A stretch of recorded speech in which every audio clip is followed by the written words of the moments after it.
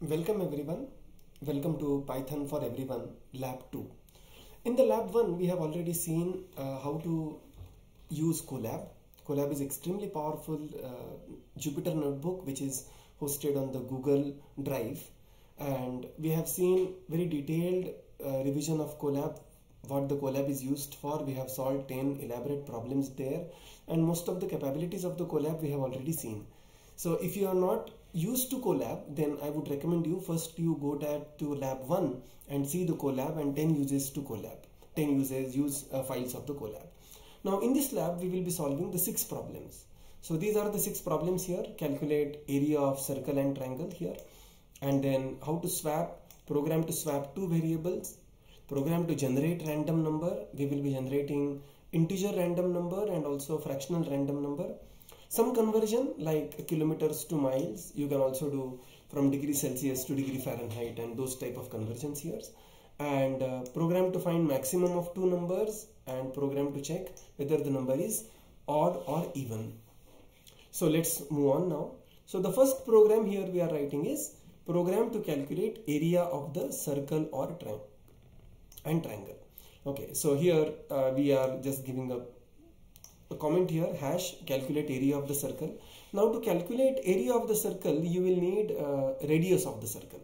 So we are asking, let that radius of the circle be user defined. So we have here command radius is equal to input, enter the radius of the circle. So whatever is entered we want to convert it into float, the number. So the radius is stored as float. Why float? Because in the area of the circle this radius is going to be multiplied by a float, by a fractional number 3.14, that is pi, and that's why we convert this radius into float. So area circle is equal to, we now provide the formula here, 3.14 into radius, and this is how you get this formula here, and you print now area. So when you run this code, what happens is you enter the radius of the circle, say 12, and it will calculate area of the circle. Now for calculating area of the triangle, you will need both a base and the height. You know the area of the triangle is nothing but base and height. So the formula is 0.5 multiplied by base multiplied by height. So you need to ask two inputs. One is input for the base and input for the height. So let's go ahead. User input for base. Base is equal to, enter the base, you say here, use the input function and convert it to the float. And then height again, enter the height and again convert it into a float number. And now we are going to calculate using the formula, that is area of triangle is equal to 0.5, that is half, multiply by base multiply by height, and now print the area. Okay, so here how it runs is, enter the base of the triangle, we enter 10, height 20, and then it will calculate area of the triangle, that is 0.5 into 10 into 20, that is 100. Okay. Next we come to program to swap two variables. Now this we are going to solve in two different ways. First we will ask for two variables, store one variable in a temporary variable, that is a third variable, then assign the things and do the swapping. So here is the comment, swap two variables using temporary variable. That method we are going to use. User input, ask for the first variable, user input for A, and then ask for the second variable. The second variable is provided. Now the first variable we are going to store in a temporary variable. Okay, so temp is equal to A, look at this. And now A is equal to B, we are assigning value of B to A. And now for B, we are going to assign the value of A, and original A is stored in temp, and therefore B is equal to temp. Okay, so assign value of temp, which is original A, to B. And this is how, and finally you print after the swap, A is equal to A and B is equal to B. So here you enter the first variable 5, enter the second variable 3, and after swapping A is equal to 3 and B is equal to 5. We entered 5 and 3, but swapped is 3 and 5. Other way of doing this is something called as tuple unpacking. What is tuple unpacking? Python is extremely powerful language. In Python you don't have to give the variables one line after another. You can give multiple assignment in the same single line. Just for example, say you want to say A is equal to 1, B is equal to 2, and C is equal to 3. and d is equal to 4, you can do that in Python as a comma b comma c comma d is equal to 1 comma 2 comma 3 comma 4. So Python will automatically take it as a is equal to 1, b is equal to 2, c is equal to 3, d is equal to 4. So now we are going to use this for swapping, right? So now we ask for two inputs, a and b, and we just say a is equal to b is equal to b is equal to a comma b is equal to b comma a, and that will get instant swapping. This is called as tuple unpacking. We will see this more when in the later part of the course. Next program is generating random variables. Now there are two types of random variables. One is integer random and another is the fractional random. For generating integer random, you will generate the integer random between two limits. Say you want to generate between 0 to 100. So lower limit is 0, upper limit is 100, and between these two, 0 to 100, you will generate the random number.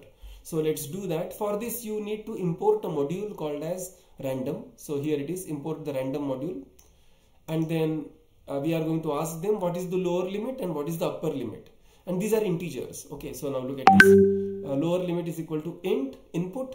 We are going to receive this input from the user and enter the lower limit, and similarly enter the upper limit. And now between these two limits we want to generate integer random number. So I will call that variable number as random number. So random number is equal to random dot rand int. Int stands for integer, and in the bracket I will provide the limits, lower limit and upper limit, and then print whatever the random number generated between two. When I run this program, lower limit is 0, upper limit is 100, and the random number generated will be between 0 to 100, and that is 53 is generated in this case. Now if I want a fractional random number, what happens is the fractional random number will be generated between 0 to 1, right? So here again you need that random module, so import random, and now it will generate between 0 to 1, so you don't have to give the lower limit and the upper limit. So what you say, random number is equal to random dot random bracket. Okay, so here you don't have to give the limits, the lower and upper limit, because it is by default 0 and 1, and it will give you random number. So when I run this code, I get a random number 0.0423. If I run it again, I may get some another random number randomly, purely between 0 to 1, or I may get the same number. It's purely random, right? Most likely it will not get, because to repeat such a number randomly again is impossible, literally impossible. Next, now we do the conversion, that is program to convert kilometers to miles. You can do this conversion for any other things like converting degrees Celsius to Fahrenheit, or converting one unit to another unit, so on and so forth. So this is the conversion program. So convert kilometers to mile. First you ask for user input number of kilometers, and you save it as km, kilometer. So km is equal to float, enter the kilometers. Okay, input, enter kilometers. Whatever is entered, now we know the formula, 1 kilometer is equal to 0.621371 miles. So miles is nothing but kilometers into 0.621371, right? So now I have miles now in this place. Now I want to print this kilometers is equal to this many miles, and now look at this statement here. Okay, so I say print f, and in the quotes I say curly brackets kilometers km, this is the variable, this variable km here, km, kilometers is equal to miles, this is I have defined miles here, miles, and here you look at this f here, this initializes the variables inside and the value will be placed, right? So when I run this, what happens is that I will give the kilometers, say 100 kilometers, and I enter, and it said 100 kilometers is equal to 62.1371 miles. Look at this. Okay, now fun is, if you remove this f, what happens, the whole thing just will be taken as just purely string, and it will not be taken as the variables. So look at the change in color of the variables, right? So look at the, so when I remove f, it is just the maroon color and when I place it f here, you will know that these are the variables whose value will be derived from the function, from the program. Next, now the fifth problem, program to find maximum of two numbers, right? So we can do this in two ways. Either we can use just the max function, which is inbuilt, defined, get the two numbers, number a, number b, and here we will get them as only integers. You can do it as float as well, but we are getting it as integers, and use the max between a and b, right? And print again, look at the print statement. F max between a and b, values of a and b will be picked up here, is equal to max number, which is you have stored max. So max number is equal to max comma between a and b, a comma b. A and b are the user defined numbers that you have inputted. Okay, so here when you run is, enter the first number 5, enter second number 3, max between 5 and 3 is 5, and this is is done by this max a comma b. Other way to do this is using the if else statement, right? So again you get the two numbers a and b, and if a is greater than b colon, then indentation, right? Here the 4 spaces we see, 1 2 3 4, print maximum number is a, and if it is not so, maximum number is b. Now if somebody does a mischief and enters the same numbers, then what will happen? You please modify this program and tell me what will happen in that case. Okay, again you will have to add one more statement, and I am waiting for that statement from you. Do write what will happen in the comment box. The last one here, to check if the number is even or odd, right? So to check the number is even or odd, what we do, we divide by 2. If the remainder is 0, we say it is even. If the remainder is non-zero, we say it is odd. Okay, again you ask for the number. We are doing this for the integers. So integer input, enter the number, and here you use the if statement. If number remainder when divided by 2, if the remainder is equal to 0, look at this, equal to, it is not plain equal to. So equal to means is equal to, right? If it is equal to 0, if this condition is true, print the number is even, else number is odd. And when you run it, I just entered the number 208, the number is even, 208 module 2, it is the remainder is 0, so the number is even, and the output is number is even.